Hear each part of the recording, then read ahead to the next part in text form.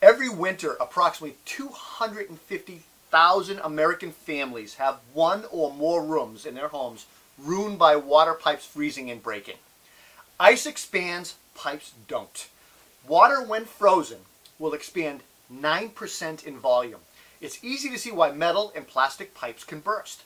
Just a 1/8 inch crack in a pipe can release more than 250 gallons per day, and that's going to destroy everything in its path.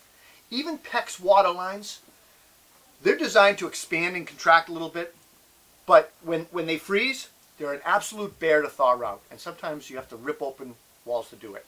You start thinking about, can frozen pipes be prevented? In cold locations, there is no guarantee that insulation or even pipe insulation is going to help. Sometimes these pipe or freeze prevention measures are not enough. So what do? That's the time to add electric pipe freeze protection heating cables.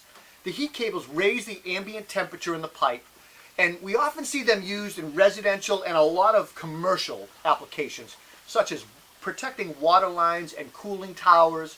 We see them a lot on plumbing lines, exposed P-traps, sprinkler lines like fire prevention sprinkler lines, tanks, valves, and even processing lines.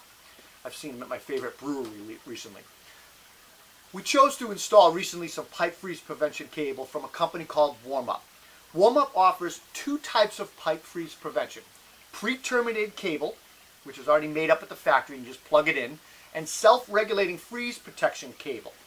Both of these cables are self-regulating, and what that means is that it has a special conductive core between these two internal bus wires, and it makes it ideal for freeze protection because it regulates the heat output depending on the ambient temperatures. So you're using just enough heat to get the job done. You're not heating all the time, you're not heating a little too little.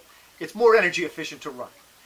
I want to talk about the pre-terminated cable kits. Those are useful for homeowners and for areas under mobile homes and things like that.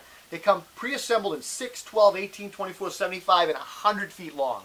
And they terminate in a 30-inch plug that you plug in. The colder the pipe, the more heat it puts out, and it'll put up to 5 watts of heat per lineal foot. They're specifically designed for plastic or metal pipes and prevent freezing in open, accessible areas such as piping inside of unheated buildings, mobile homes, unconditioned residential spaces, attics, or even cottages or something. Here's 5 tips.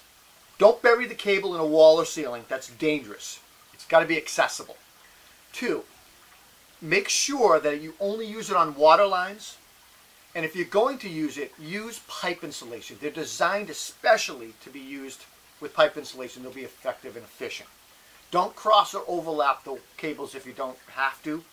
And always buy a little bit longer cable than you need, especially if you have turns and valves and spigots and things like that. You want to make sure that you test the cable before and during your installation and before you cover it with insulation. The cable should reach temperatures of 50 to 65 degrees within minutes. Self-regulating freeze protection is basically self-regulating, energy-efficient, industrial-grade wire. And it's suited for, well, it's mostly suited more for commercial, but I'm seeing it more and more in residential applications.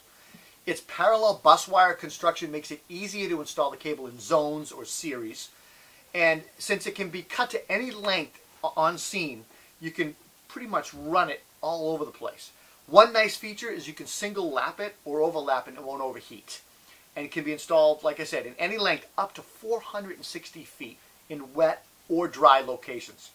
The cable operates at 120, 208, up to 277 volts and delivers 3, 5, or 8 watts of heat per foot. The self-regulating freeze cable, basically you usually install it on the bottom of the pipe if the heat's rising. There are 10 tips, and here's my tips on this. Do not install the heating cable on equipment that could become hotter than the cable's maximum temperature. That's obviously important. Don't install heating cable in an area where the equipment contains potentially corrosive materials. You could damage if there's a leak in the pipe, you could damage the cable. And you want to make sure that if you're installing this, make sure if you got turns and elbows, go on the outside radius of the elbow.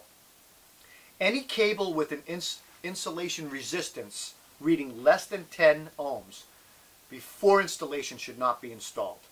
The sensor should be positioned so that it is not influenced by the heat of the cable and the temperature of that heating cable. So you want to make sure it's a little bit away. And adding additional heat or a backup system, if you need to add a backup system, they recommend that you install it like 5 and 7 o'clock on the on a clock, and you keep it 2 inches space between the runs.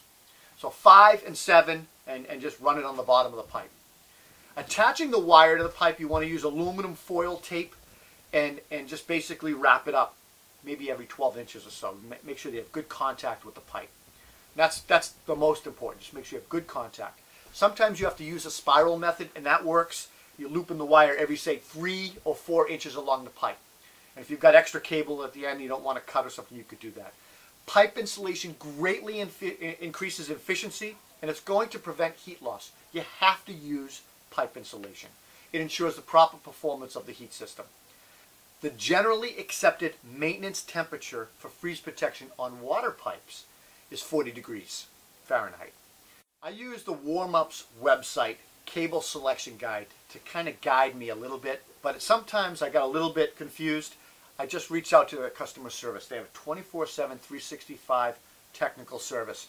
You know, if you're installing this in the field, you got a question, you just call it. It's easy, it's simple, and they walk you through the process. So the website's helpful. If it's a little too technical for you, just give them a call. And that's what I did. It was perfect. Neglecting your plumbing pipes in the winter months can lead to a variety of costs from water damage and can run anywhere from a few thousand to multi-thousand dollars in damage. If a pipe bursts while you're not at home, there's a good chance that you're going to have significant flooding damage. I've seen it. I've repaired a bunch of it. Installing a warm-up heat tracing system, it's not only cheap insurance, but it's being proactive and a cost-effective way to protect your investment. I'm Rob Robillard. We'll see you next time. Take care.